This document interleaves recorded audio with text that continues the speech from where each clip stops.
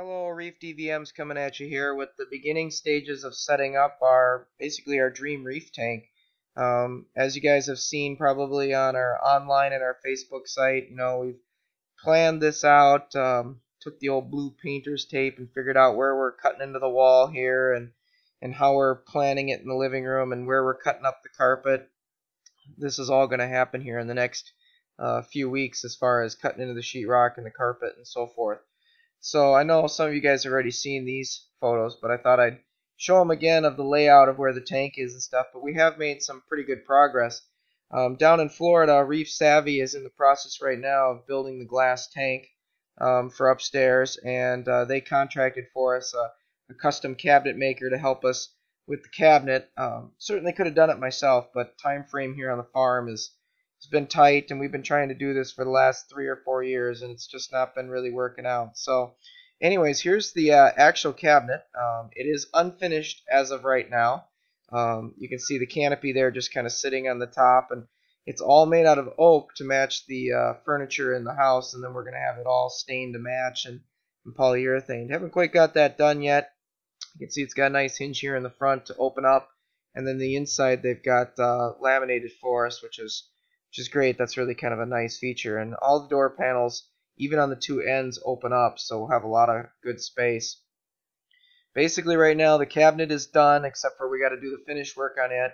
And then down in the basement, where we have one of the 55 gallons, which I'm sure you guys have seen before in our videos, this is going to become moved about 90 degrees from here, about 10 feet, and on a 90-degree plane, and this whole area will open up, and we'll be able to put the new custom sump in.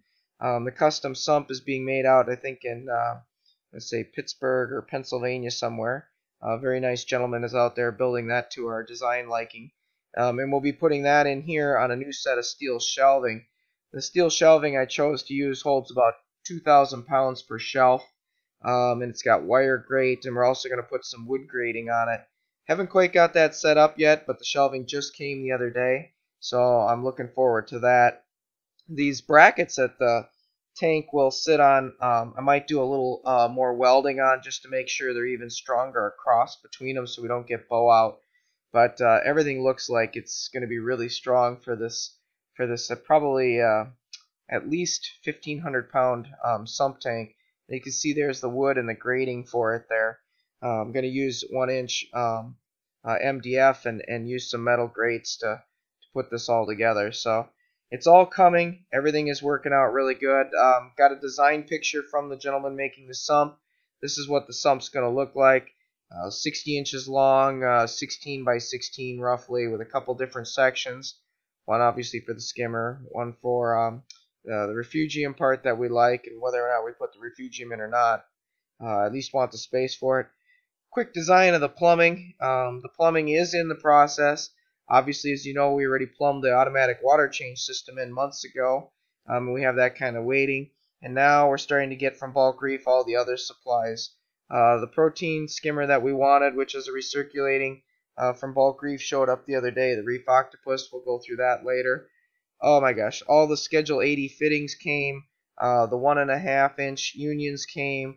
The CPEX and the gate valves came. The gray PVC weld-on glue came. The check valves came. We've got some nylon reinforced hose for the protein skimmer and the pumps. We've got all our unions that go into the tanks, and of course, direct from Japan. No, I'm just kidding. Actually came out of Bulk Reef Supply. They ordered it in for us. Our Iwaki pumps for our return pumps have come, and so are the rubber bases for mounting. So everything is in the process, folks. I appreciate you watching. Again, this is the first of probably going to be at least 5 or 6 series set of videos as we build this beautiful reef tank. Thanks for watching.